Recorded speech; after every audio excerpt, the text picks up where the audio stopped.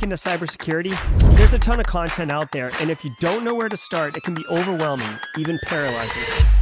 So let's fix that. Welcome to Simply Cyber, a community of tens of thousands of aspiring and active cybersecurity professionals focused on networking, knowledge sharing, and professional development. I'm Dr. Gerald, Auger, Chief Content Creator at Simply Cyber, inviting you to get the answers to your cybersecurity problems with hundreds of cybersecurity videos answering your frequently asked questions, interviewing industry experts, and live streaming daily cyber threat briefings hosted by me. Now get the stories and insights you won't find anywhere else.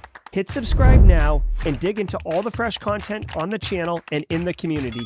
Nothing should stop you from launching and leveling up your cybersecurity career today. Good Monday morning. Today is April 24th. And if you're seeing this ugly mug, then you know Dr. Gerald Auger has been preoccupied with another personal adventure that he is unable to greet all of you, ladies and gentlemen, this morning. So unfortunately, you'll have to stick with me just one more day potentially, but good morning. Welcome to the show. Again, today is April 24th, 2023, and it is episode 351 of the Simply Cyber Daily Cyber Threat Briefing, the show that's going to help break down all the latest cyber threats and how you can incorporate this information into your cybersecurity practices. But before we dig into the show, I'd love to share the stream sponsors with you today. Look, ladies and gentlemen, I want to introduce you to Panoptcy.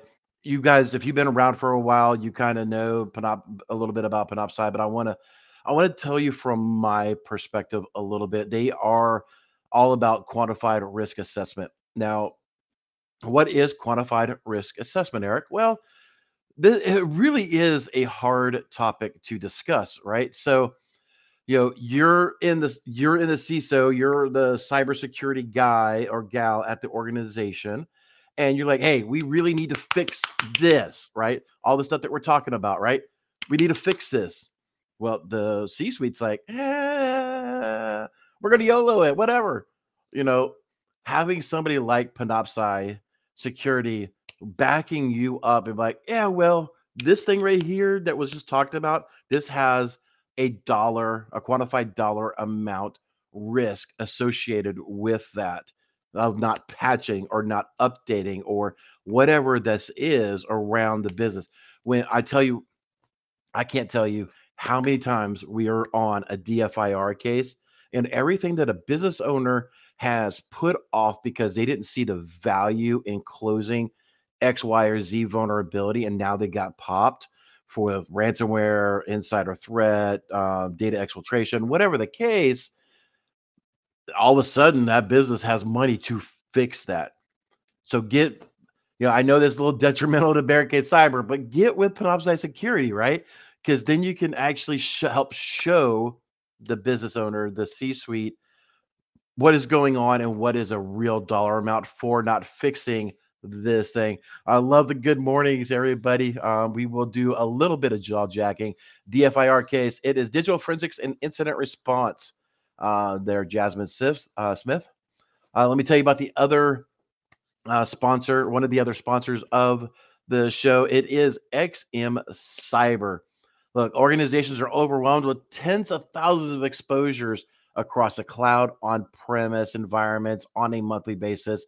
If you watching a show, you're seeing new CVEs are being discussed and talked about and disclosed and things of that nature, right? So trying to reduce your cyber risk is almost an impossible task without a dedicated team behind you. Discover the most critical threats and practical tips on how to overcome remediation fatigue with a new approach to efficiently reduce the risk with XM Cyber's 2023 State of Exposure Management Report. That link is down in the chat. Going with, getting XM Cyber to help find the vulnerabilities, using Panoptcy to help show the impact will help you not use a company like Barricade, right? So good morning to everybody. If you are joining this, please say hi, hashtag team live. I love that, everybody was doing the team replay, and because of all of you, we now have team live that's actually in full effect. So if you are on Team Replay, hello into the future. How are you doing? Do the hashtag Team Replay when you are catching up on this. If you're Team Hybrid, you're watching at 2x, 3x speed, trying to get caught up with my ADHD ramblings. Welcome to the show. And look, if you really like me, you are a passive observer. You sit in the background, you just kind of watch and whatever. Just say hi. I'm passive observer. I'm over here working on this thing, but I'm listening, right? I'm listening.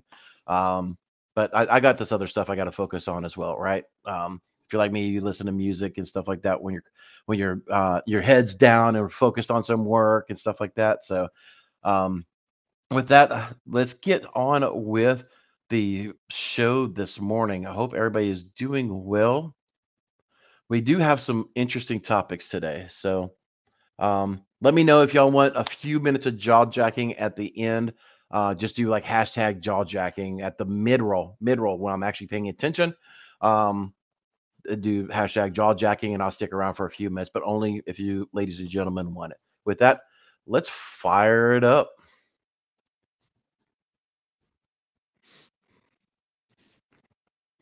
Oh, this thing worked so. I tested this thing 6 times. All right, we're gonna go to the old True Blue. Hold on. Let's launch that sketchy VNC player or VLC player. Hold on. This is crazy. There's something with the website being shared in Restream. There's some sort of compatibility issue, ladies and gentlemen. I don't know what it is, but it's driving me nuts. But anyway, here we go.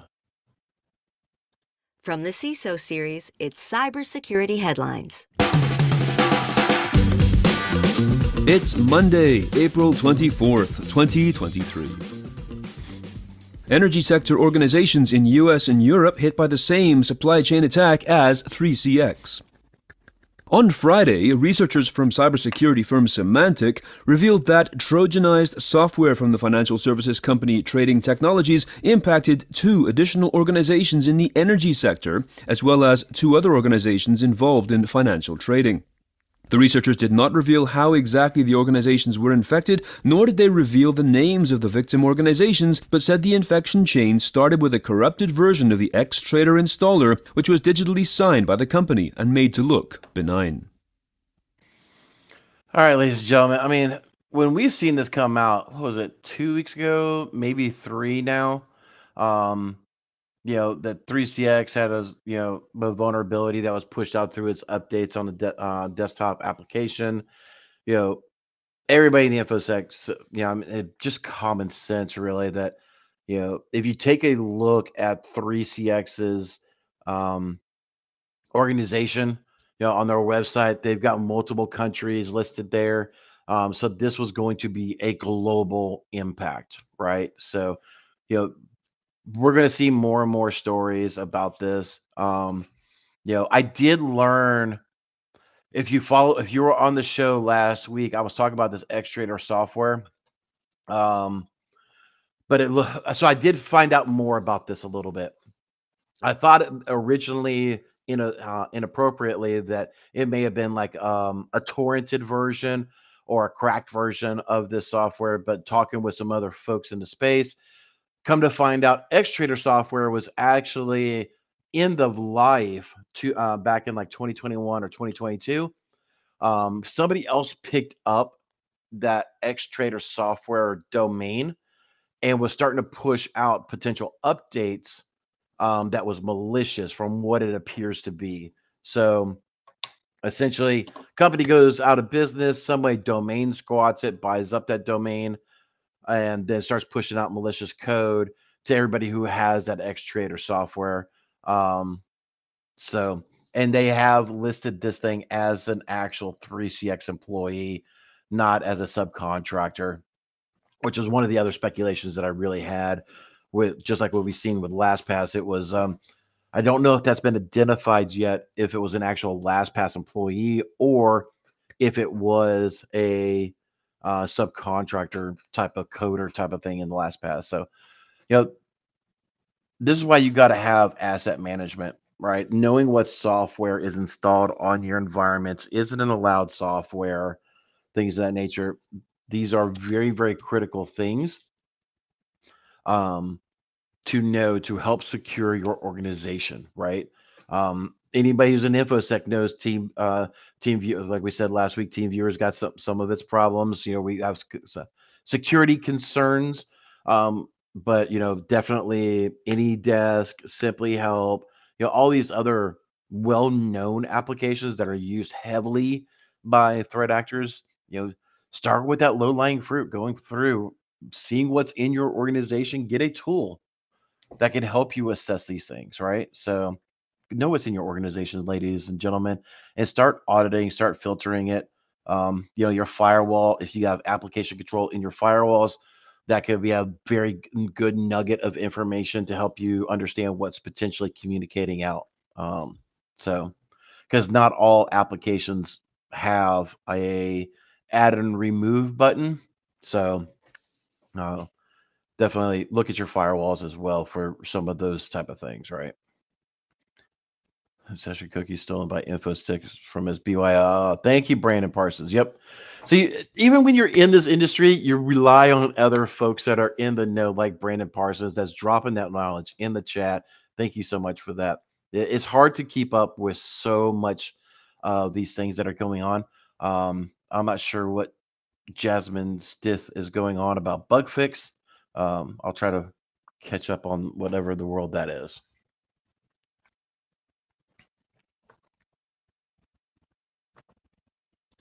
CISA adds 3 actively exploited flaws to the KEV catalog, including the critical papercut bug.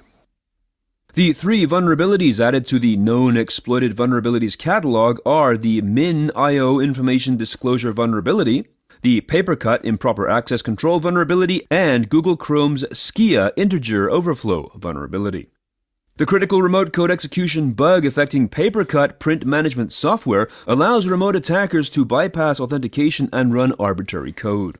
According to an update shared by the company, Melbourne-based Papercut, evidence of active exploitation of unpatched servers emerged in the wild around April 18th of this year. Yeah, Papercut. I started seeing Papercut stuff getting released and talked about late last week, and we started communicating with our clients that are either implementing it or already have implemented Papercut.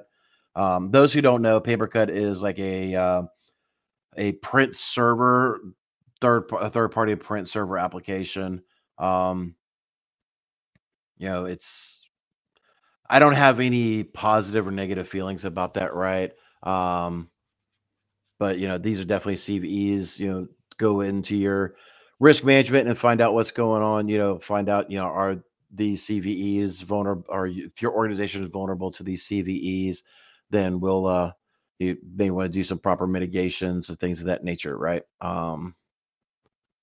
That's a nasty cut to have paper cut. That's right, Carrie. There's your dad joke of the day. How you like that one? Nasty cut to have a paper cut. Hyena code poised to devour GPT-4.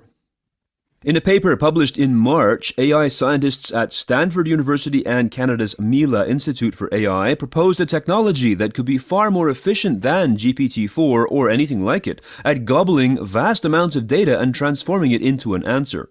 Known as Hyena, the technology is available to achieve equivalent accuracy on benchmark tests such as question answering, while using a fraction of the computing power. In some instances, the Hyena code is able to handle amounts of text that make GPT-style technology simply run out of memory and fail. Its primary achievement is to move beyond Google's transformer architecture to a sub-quadratic approach, which, like its namesake, the Hyena, promises to be much better at hunting down the right answers. Yeah, so those who don't know, until recently, don't feel bad. I didn't know either, but GPT-4 is the underlying code that runs the Open API Chat GPT. So GPT-4 is the latest version of that. And looks like we have some other people that are some other vendors that are coming into the space as Hyena. We see in True True GPT that Elon Musk is touting. We've seen like 3 or 4 other ones that are trying to get into the mix and do their AI equivalent of OpenAI's Chat GDP or GPT. I always get tongue tied on that. Sorry, ladies and gentlemen. It's honestly not something I'm trying to make fun of. Is literally getting tongue tied every time I say it. Um, yeah, so hopefully with the less computing power that's being required, that's being touted in here, it's been discussed that OpenAI's Chat GPT requires almost a mining rig to really, really be able to get a bunch of or get things done in an efficient manner. So it's very uh, GPU intensive, the graphic card intensive.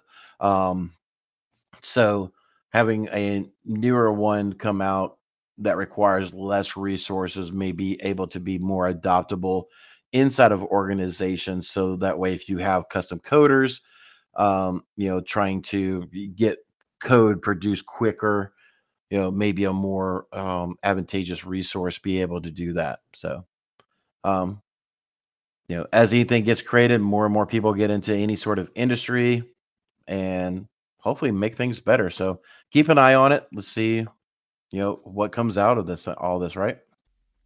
Military helicopter crash blamed on failure to apply software patch. The helicopter in question is an MRH-90 Taipan operated by the Australian Army and was engaged in what has been described as a routine counter-terrorism training activity on March 23rd when it ditched just off a beach in the state of New South Wales. All 10 Australian Defence Force personnel aboard the helicopter were accounted for, with 2 experiencing, quote, minor injuries, end quote. The Australian Broadcasting Corporation reported the likely cause of the incident was failure to apply a software patch, quoting unnamed Army personnel who reported that the patch preventing hot starts had been available for years but had not been applied to all of the Australian Army's Taipans.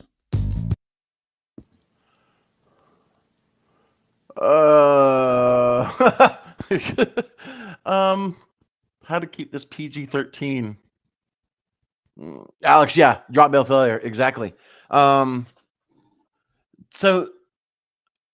all right, keep it PG-13, Eric. When you talk, when you're in certain industries, military, for example, hospital, almost said hospitality, but not. But when you're in hospital scenarios, things of that nature, patching has real world effects. Seriously, in this situation, life and death effects. Now, does this apply to everybody? No, right? But you get the point. I mean, there's depending on what specter you're in, or what space you're in, it's I don't know, it's really you really got to apply your stuff, right? So, all right, with that, let's get on with the mid roll, ladies and gentlemen. And again, if you want to do jaw jacking, then this will be the time, and then I'll see it, and we'll do jaw jacking afterwards. And now a word from our sponsor, Tynes. Ask anyone at RSA. Security teams can't operate in a silo. No SOAR solutions enable users to dynamically collect information outside their systems and use it at multiple points in an automated workflow. But Tynes does. With Tynes, users can exchange real-time information outside its platform and use it to drive automated workflows. Visit tynes.com/build to learn more. That's TINES.com/BUILD. Ghost. All right. So once again, we are Barricade Cyber. I'm Eric with them, but thanks for Panoptcy and XM Cyber helping to keep Simply Cyber up and running. If you are new to the show, but you've been around for a while, let's definitely talk about the Simply Cyber Community Challenge. We always like to take a few moments during the mid-roll and mention the Simply Cyber Community Challenge. Last Friday, Marcus Granai. Sorry, Marcus, if I'm butchering your name. I'm sure I am. But last week, he was tagged on Friday to do the Simply Cyber um, community challenge. He put the hashtag in there. Um, and we see people like Jesse Johnson coming out, saying he's proud of them, always being a resource. And this is exactly what this is for, right? So, Marcus, if you're in the chat, please say hi and get ready to tag or start thinking about who you want to tag and go ahead and tag them, to be the next Simply Cyber Community Challenge, building this community of like-minded folks on LinkedIn, staying up to date with other people of like minds. And you just never know who's going to actually, you know, be, a mentor or, a follower, or be able to keep giving you pieces of nuggets of information to help better yourself, right? So, Marcus, I see you in there. Go ahead and tag somebody, and we will follow up at the end to make sure that the next person has accepted the challenge. Mods, if you can, keep me straight if you're here to make sure that that went through successfully.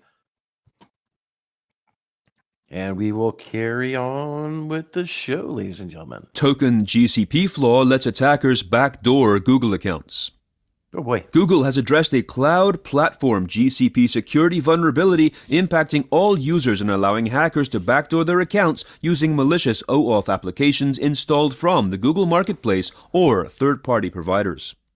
Named Ghost Token by Asterisk Security, this security flaw was addressed via a global patch that rolled out in early April. After being authorized and linked to an OAuth token that gives it access to the Google account, malicious apps could be made invisible by attackers after exploiting this vulnerability. Asterisk Security said, quote, "Since this is the only place Google users can see their applications and revoke their access, the exploit makes the malicious app unremovable from the Google account." Yeah, so those who are just being introduced to me, we are a digital forensic incident response firm. I run a digital forensic incident response firm. And toward the beginning of the year, we went through the SANS, or I went through the SANS cloud incident response, which talked about Azure, AWS, I forget the Alibaba, and GCP cloud, or GCP by Google. And I had to tell you, doing the forensics on a GCP tenant is, I just want to go play in traffic. It's one of the worst for a forensic standpoint. And the more and more I hear people using it, it seems like it is, a really, really bad platform to get stuff done in. It's really great for websites from what I hear. If you're just trying to stand up an independent resource, a container or whatever, but real architecture behind the scenes and things of that nature, trying to build out that infrastructure inside of GCP. Again, this is third party. We don't really use GCP. William, remind me of that and I'll get you that course number. But trying to build in multiple layers and build out network infrastructure and things of that nature in GCP, I am told that it is really, really painful. And like I said, at least from the forensic side, the artifacts that we're able to gather out of GCP is really, really minimal. So I really cringe anytime somebody says that we think we have data loss inside of a GCP tenant. I just cringe. I'm like, all right. Well, you got to know that there's some limitations with what we could be able to do. And this kind of just shows that, right? So a malicious actor, cyber criminal, whatever you want to call them, can stand up a application inside of GCP, and your normal users, your admins, are not going to see it unless they went to certain areas to do things. Microsoft even has a problem with this, where if you want to get certain things done inside of the Azure tenant, some things are only available by PowerShell, right? So, but at least Microsoft has more logging than GCP. So even things that are being executed from PowerShell, it's definitely. Hey, look, there's even a picture. Dr. Gerald Auger would be very happy There's a picture. And it even looks like Pac-Man. Y'all see that? Let me blow that up a little bit. Looks like we're doing Pac-Man. Go away, Bleeping Computer. I really don't like Bleeping Computer's website. But anyway, it looks like Pac-Man to me. But anyway, we shall carry on, ladies and gentlemen. End quote. Biden administration wants to avoid 5G mistakes in race to beat China on 6G.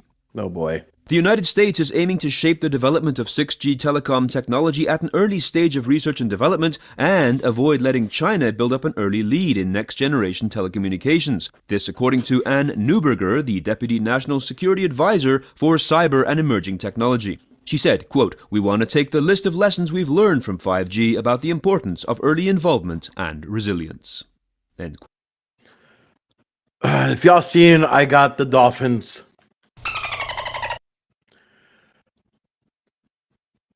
All right. This is such a effing train wreck. This is going, I promise not to get too political, but this is going to get a little political. We have the federal government who can't implement CMMC, the cybersecurity framework for the DOD. So they downplayed it to be in this 800-171. They can't freaking roll out anything cybersecurity related and keep it. And they're like, oh, we want to make sure we avoid the 5G mistakes. Y'all can't get standard MFA put in for the DOD, the DOJ, and any of these other things. And you got to keep rolling it back. And I'm not saying this is Biden by any means. We've had many problems with many administrations around cybersecurity. So this is not just a slam on Biden. It is a slam on implementation of cybersecurity by the federal government, right? And I mean, why are we racing for 6G when we're not even fully, unless you believe T-Mobile and they've got 100% 5G coverage all across the globe. I guess technically they do now. They got they're working on it anyway with their partnership with Starlink with Elon Musk. So it will fail over to like if you're going hiking in the mountains, if you don't know, and you're on T-Mobile, apparently they have a partnership that if you're hiking in the mountains, you fall outside a cellular signal and there's a Starlink satellite above you, you can do SOS messaging and, send out alerts through the Starlink network. So, so you don't get stranded on the mountains or hiking or whatever. So that's kind of cool, because we've had problems with hikers going missing in the past and unfortunate things, right? But that's kind of a failover, if you will, right? So you don't have self-service, you will fail over to Starlink if you're on T-Mobile. At least that's what I heard. I haven't heard of that's been fully implemented or any of that stuff. So if you're on T-Mobile, let me know in the chat, so that way I can get educated on that one. I do know they came out with that toward the end of last year, Q3 or Q4 of last year. So there was a huge partnership, but I really want the government to slow down just a tad and be like, let's fix what we have now before racing off and doing a new squirrel event. I mean, I don't get it. I don't get it at all, except for driving me nuts. Here we go. Quote, Cisco and VMware release security updates to patch critical flaws. The most severe of the vulnerabilities is a command injection flaw in Cisco Industrial Network Director, CVE 2023-20036, with a score of 9.9, which resides in the web UI component and arises as a result of improper input validation when uploading a device pack. VMware, in an advisory released on April 20th, warned of a critical deserialization flaw impacting multiple versions of ARIA operations for logs, CVE 2023-20864, with a score of 9.8. Yeah, this is bad. Successful it can be could allow an attacker to execute arbitrary commands as NT authority system. All right, we're gonna move that. Those, if you're new to IT, network security, info security, NT authority /system is like root. You have unfeathered access to a system. You don't need a password. You don't need anything. This is why a lot of info security people are really, really cautious when you start throwing in new tools like RMM tools that MSPs use and a lot of screen sharing like Screen Connect and some of these other tools that because they have unfeathered access. They can run command as system inside of your organization's workstations that could cause real problems, right? So allowing yet another third party to get unauthorized, if you're installing, your MSP is installing an RMM tool that is technically authorized, right? But if you have a threat actor inside of an organization that is using exploits to get unauthorized access, like we didn't say this thing could do this, right? So it's bad. That's bad. That's bad. So if you have VMware, if you have Cisco Industrial Network Director, I don't know how widespread that is. I would imagine that's in the SCADA network and things of that nature, right? So electrical grids, water facilities, things of that nature. But more research, even by me, needs to be done just to verify, because that I'm assuming we don't like in our own security that we're monitoring for our clients. This one doesn't sound familiar, so I don't think even us as things that we're doing is impacted by this. But definitely go check, right? That's what we're going to be doing. Now, last week in ransomware. Yay! Last week saw the discovery of Lockbit testing macOS encryptors, leading to an outage on NCR, causing massive headaches for restaurants. Additionally, we saw the discovery by Malware Hunter Team of a Lockbit Apple Silicon encryptor, which is still quite buggy but is being actively developed. Also last week were stories about ex-Conti members and Fin7 pushing a domino malware, Play ransomware using custom data theft and info stealing malware, Trigona targeting Microsoft SQL servers, and UK personnel firm Capita confirming that data was stolen in its cyber attack. Remember, if you... Yeah, and that is it for them. It's for the CISO series. Yeah, if anybody knows anybody at Bleeping Computer, can y'all send them a message? Be like, will y'all stop with these freaking ads? Drives me bonkers. And every time you scroll, they're freaking. It's just. But anyway, yeah. Look, every week it's new ransomware, new this, new that, new data exfiltrations, and this is why companies like us exist, right? It's really weird. The Process Explorer driver, that's been around.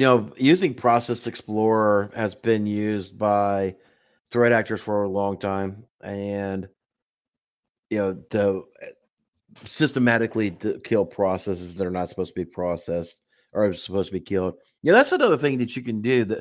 Here's another nugget a tip for you.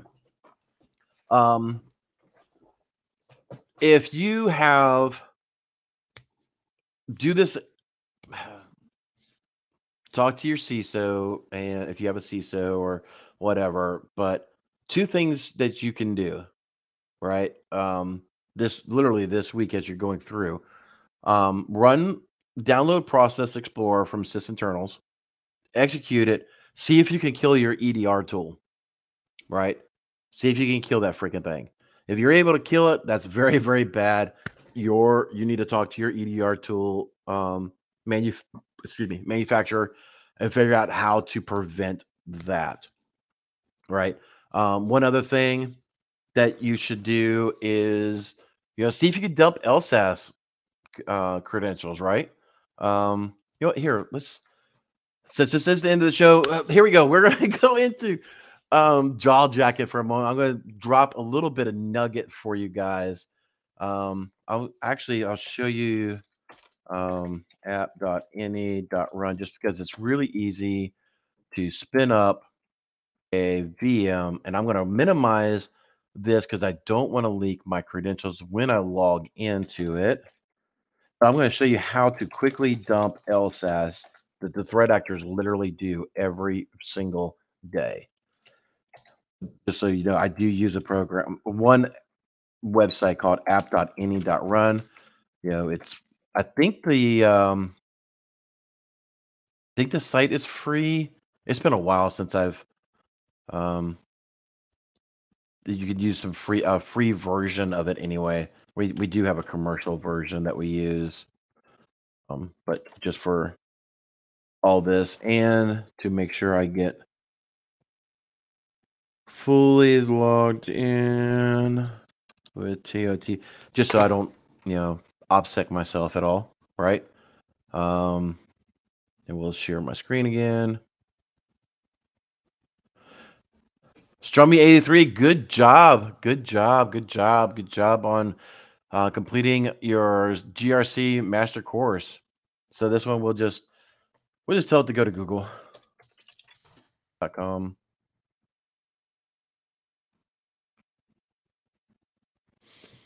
And again, I do know there was a comment about running malware and stuff like that, but you definitely need a paid version to do a lot of stuff with this application. But so in here, come on.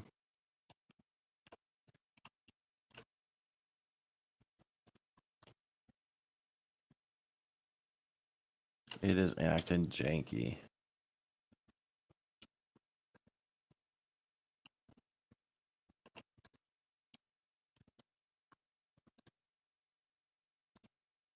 You're not going to let me do it, are you? Yay, the demo gods hate me. Still logged in. We'll try it one more time.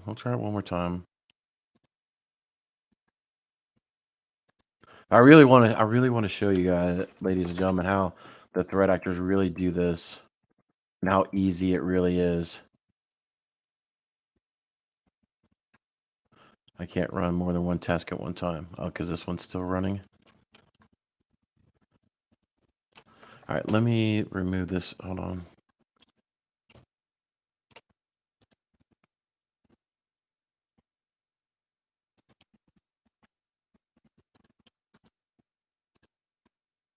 Let's stop that. Just talk amongst yourselves for a second while I try to see if I can show you, ladies and gentlemen, this train wreck.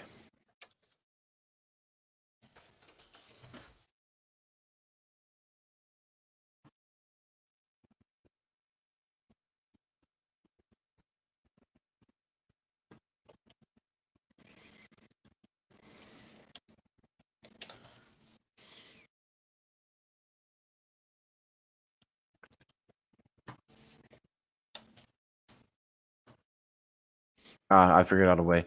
Some behind the scenes going from here, then to whatever, and then I'll do task mgr.exe.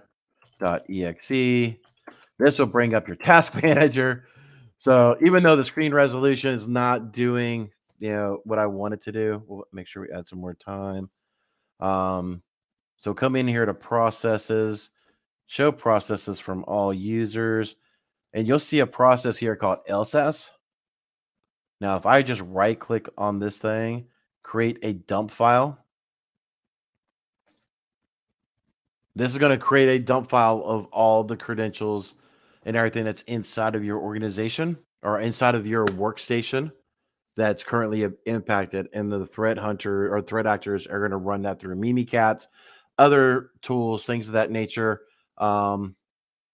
So that way they can start harvesting your credentials if that's one of the biggest things that they do. So if you are so if you see these things, you should auto isolate, right? So that's one thing to be looking out for is LSAS. The GR. The other question was about the SANS cores.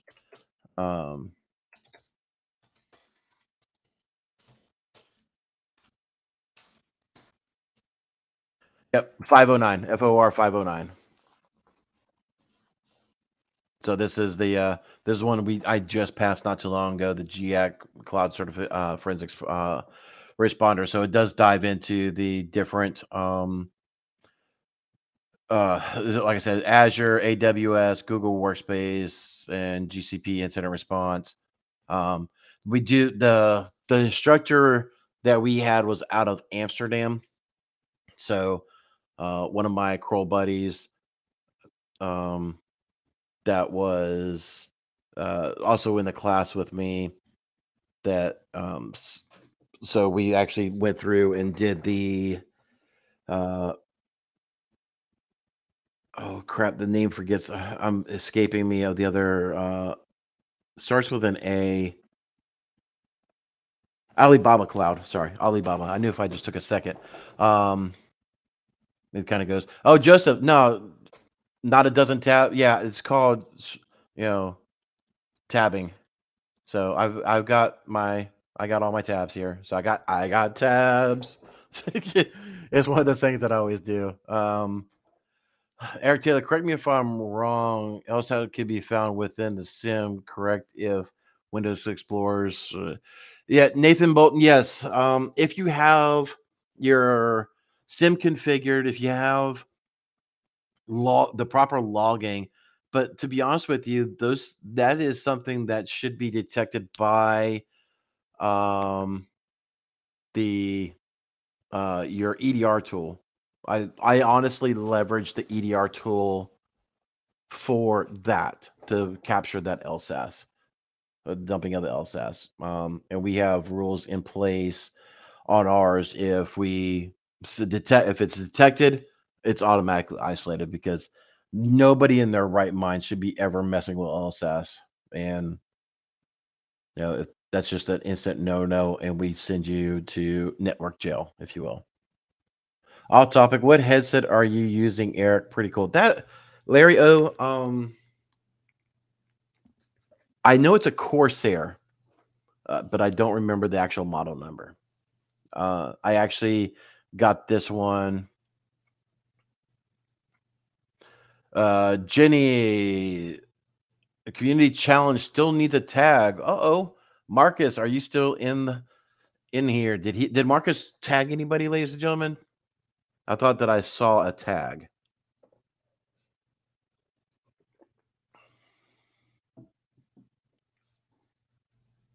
I'm looking at mod chat. I don't see anything. Looks like Kimberly Can Fix It had to take a flight, so she's not available to weigh in on her insight. Jason, good to see you. Have a great day, bud. He tried, but no one accepted. Uh-oh, we have a taker. Strumpy83. William Welch, it's the FOR 509. FOR 509. The SEC is for security, FOR is forensics.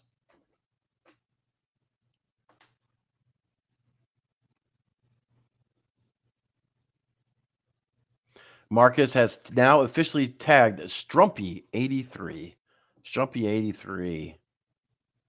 And Strumpy says, beautiful. I accept. Look forward to seeing that. Again, if you are on LinkedIn, please, please, please look out for the Simply Cyber Community Challenge hashtag, and connect with other people that are doing this, right? So we are getting to the top of the hour. I'll leave it open if anybody has any last minute questions that I could be able to answer for a few moments of jaw jacking. I will be happy to do that. Take care, Brandon. Hope you do well. I will scroll back through the chat real quick, make sure I didn't. If there was an issue with the aircraft, Kimberly can fix. That's right. She probably could. She seems very, very talented.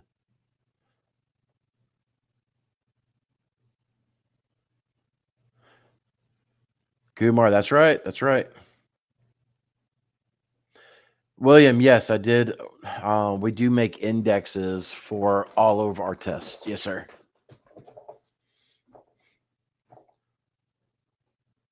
And if the next question is, will I share mine? No, unfortunately not. There's a lot of stuff that's in there that is not allowed to be shared without proof of taking the GX certification test. So,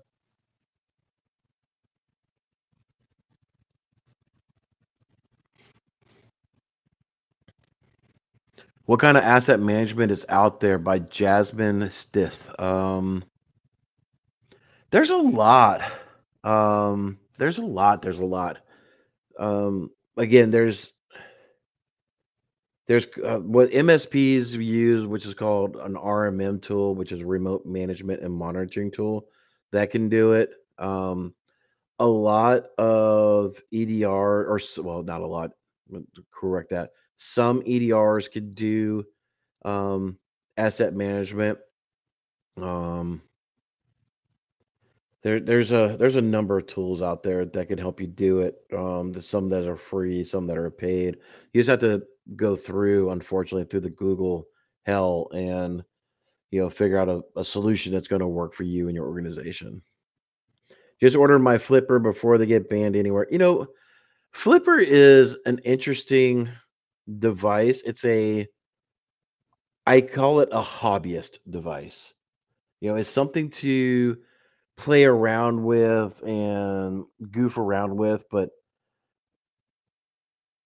I still prefer, my Proxmark 3. I prefer the big boy tools just because that Flipper Zero has such small power on it. It's not going to be able to do a whole lot. You got to get But I hate to say it, you got to get real intimate with your victim for that flipper to work. So if you're getting that intimate, something else may be happening. But anyway, question: how do you go about volunteering in the cyber field, entry level? Kumar, um, mm, just find internships. To be honest with you, you could, depending on where you want to go. You could do like Red Canary, talk to them. Um, I think CrowdStrike even has some. There's a bunch of internships that are out there. You just got to find what is in your field of cybersecurity, right? Just like saying if you're in IT, are you a programmer? Are you a developer? Are you a network admin? Are you a system admin? Are you this? Are you that? Same thing with IT or with info security.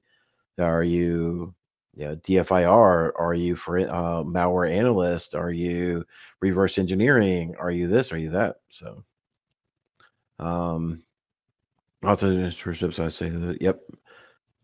Thoughts on working in the public sector? No, look. At the end of the day, it doesn't matter what my thoughts are. Where you work at, um, it's you gotta find a place that you feel comfortable with and that you can provide for your family at the end of the day. As long as you're not, harming other people, right? So, Go where you feel a calling. Don't listen to some knucklehead in South Carolina that give you employment advice on if you should go and work for the government or not. This is crazy. 174 y'all. Well, last questions.